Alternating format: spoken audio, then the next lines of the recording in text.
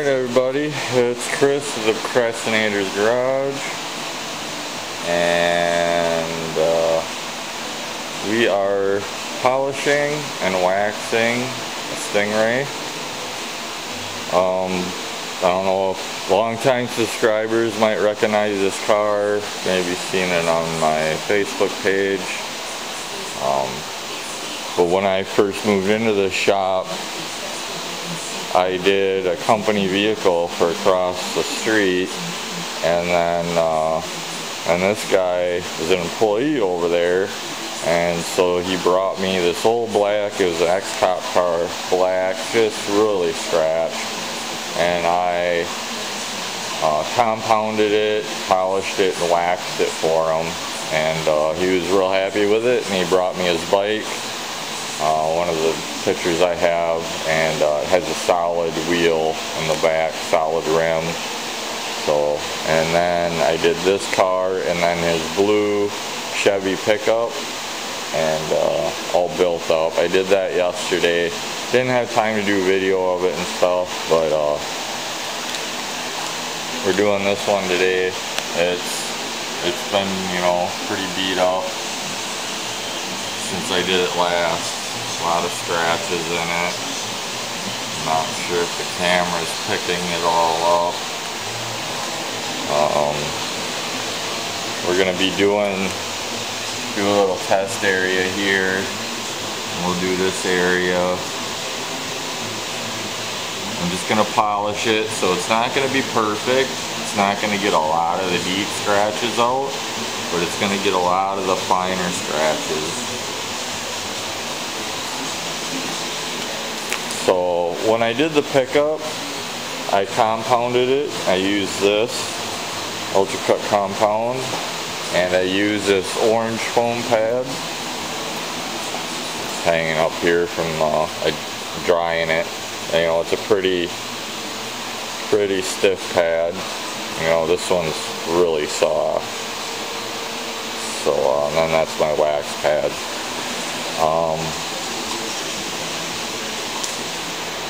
So I compounded it with that orange pad, and then I just waxed it. I saw a video by Shut Your Face Garage. He was doing the trunk lid of the Nova, and he used this Tech Wax.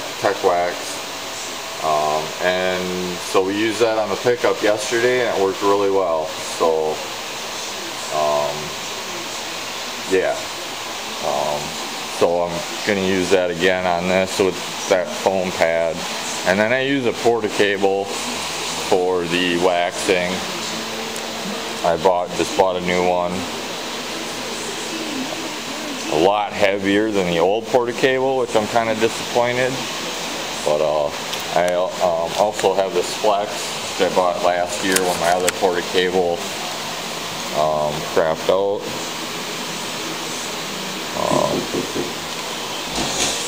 Hold on.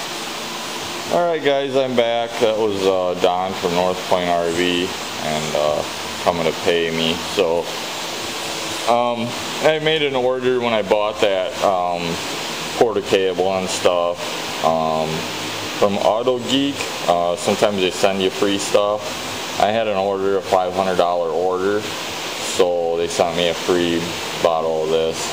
Sent me some other metal polish and stuff. So like I said, oops, a little too much. But so like I said, I did a test spot. I did this fender, and I did this half with just the polish up to in here, and then I did the rest with the compound. And then you can kind of see, I move over here, you can probably see where I stop. It's a little hazy.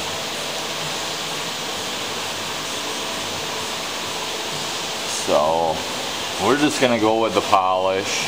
He's not, you know, into perfection. You know, it's not, as you guys can see, it's not a perfect paint job or anything.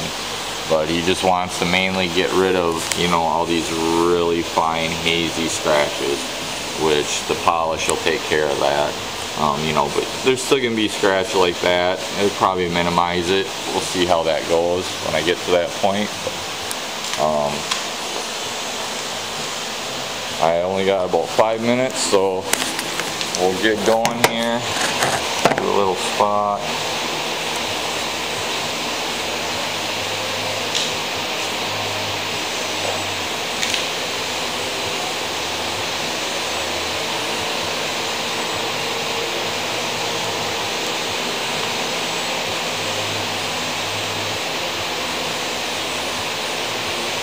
Okay, I'm going to start out on 3.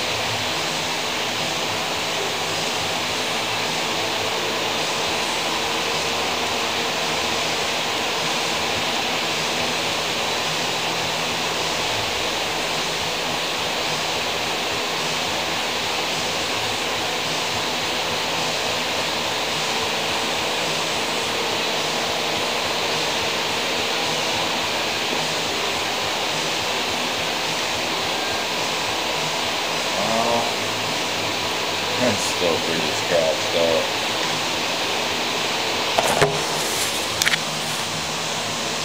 Oh, I got 37 seconds. So, still not perfect.